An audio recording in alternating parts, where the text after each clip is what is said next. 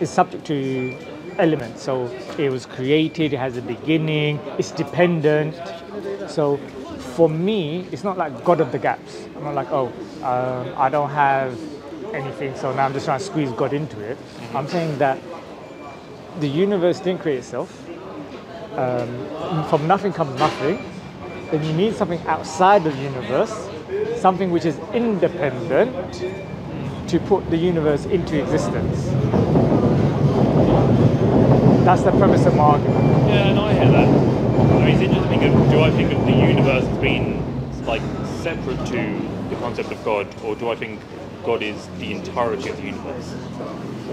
Now, regardless of that, yeah, because what happens is the universe, does it have a will? Does it have intelligence? Because my argument would be that if we can't conflate the universe with God, with the creator, because again, it doesn't meet the known definition. No, it doesn't necessitate the definition of a creator. So a creator would have to be independent. You can't have a infinite amount of dependent things. Yeah. Okay. Yeah. Does that make sense? I hear that. Yeah. So we have to draw out. I mean, we have to draw off or cross out the universe being comparable to the creator, because the universe is dependent.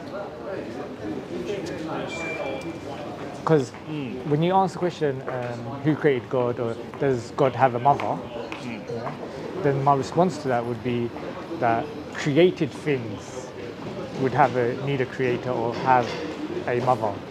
Yeah? And Allah, by definition, being uncreated, because the Quran gives a four-line. I'm giving you my Quran. I've got more, don't worry about it, because now I'm going to reference my Quran. The Quran gives a four-line definition of Allah. And sometimes I try to avoid using the word God, depending on the word creator, because when you hear the word God, you might think of a statue, or you might think of something blue, or an elephant, or a man something, Jesus Christ dying on the cross. Some kind of iconography. Or biblical understanding of God, where God needed to rest on the seventh day. And I distance myself, as a Muslim, I distance myself from all those things. I'm saying that Allah is the creator, and we don't compare the creator with the creation. Yeah. And I've forgotten the point I was trying to make, but yeah. How do you feel about what I said? Go on. So I was answer to, I said, would you say, or can we know or not know if God has a mother?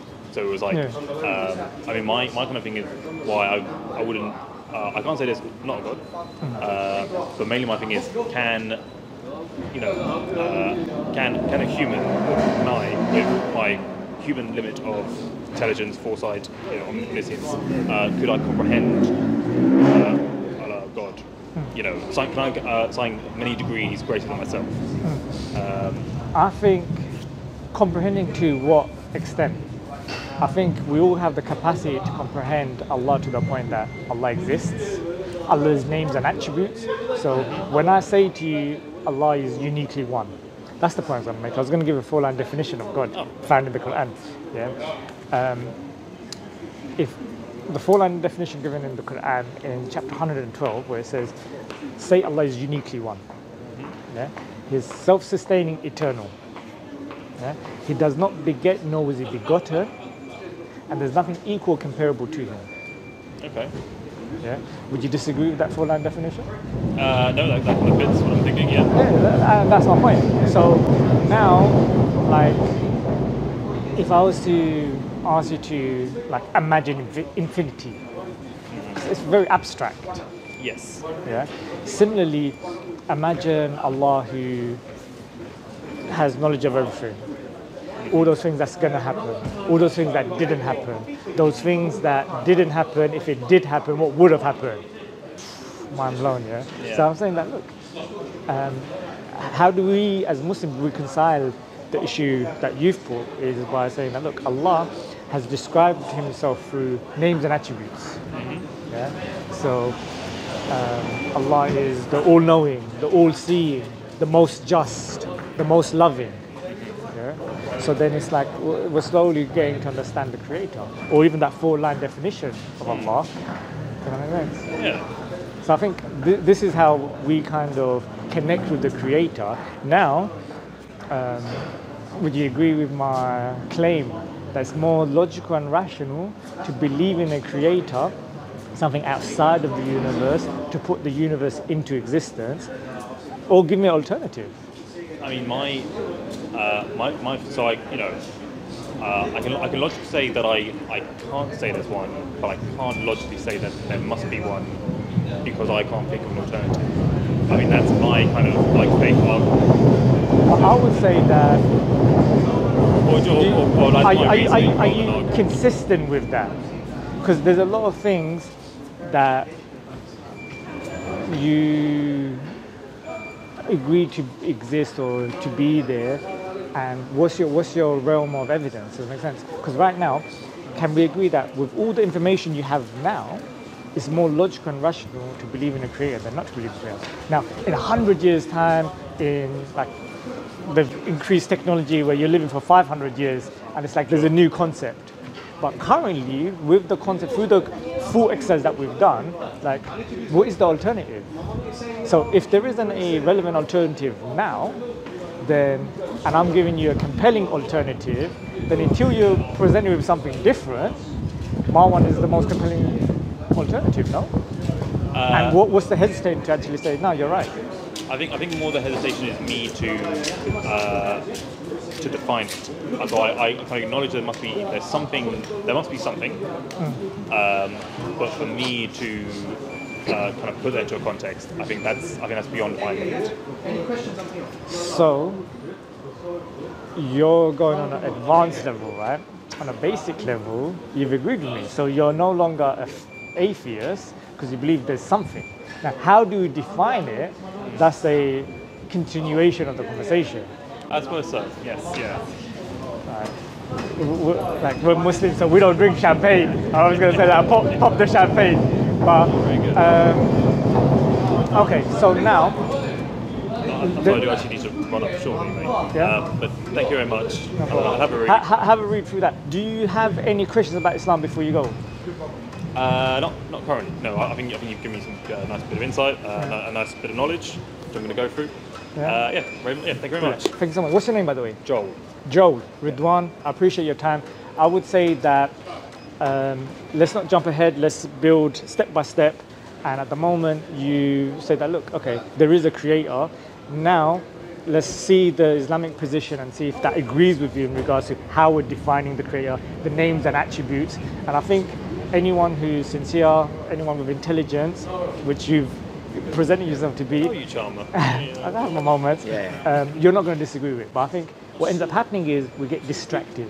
Does that make sense? We'll procrastinate. We're like, we'll get to it. I think just get to it sooner rather than later. And I think this gentleman says something about, just keep in mind, Joel is in a rush as well. He really beautifully put everything together. I just charmer. No. I just wanted to add something like, when you look at the attributes, like he mentioned, like when you come to know there is a creator, and then how we show this is the creator in Islam, why not Christianity and why not Judaism? Mm-hmm. So we call he's coming from an atheist. Yeah. So the characteristics of the God, like for example, so what we say in Islam, the creator is all-knowing. So if any creator people are worshipping that are not all-knowing, we can happily reject them. So we have, say, 99 attributes of God, famous names and attributes. So if we apply those as a test to check whether the true God or the false God, so you can find it. Say, for example, so when we say all-knowing, we say Allah is Al-Alim, who is all-knowing. But the same one, let's say, what are the other gods in different religions? Now let's say, can I apply Jesus to all-knowing? I do need to make a run. So this is what kind of a falsification we can do to find out the true nature of God, and then we say revelation comes, prophets come, which connect the dots. Brilliant. I'll have a read, mate. Thank you very much. Have a good evening. Take care. Thanks so much.